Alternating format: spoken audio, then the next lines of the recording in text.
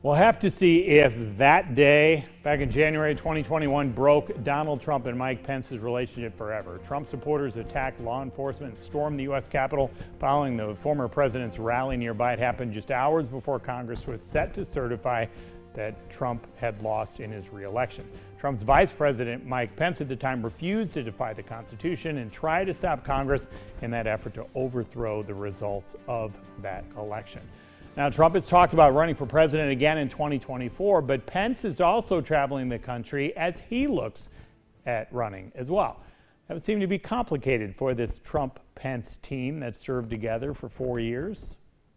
I think if you know Mike Pence, he's somebody who will always try to discern what the Lord's will is for him and for his wife. And I think they don't know what the next few years hold. I think that they'll be careful in that deliberation. And sometime in 2023, he and Karen Pence will try to discern if that's what they're being called to do in the next step in their political career. But I think he's very proud of what they accomplished during the partnership with Donald Trump. And I think he also recognizes that on January 6th, he had a constitutional responsibility to uphold. And I think that for him, there wasn't much of a gray area there. That was something that was very clear as to what his constitutional responsibility was. And even though he and the president may never see the same way about that, I think he's very comfortable knowing that he did what the law required him to do.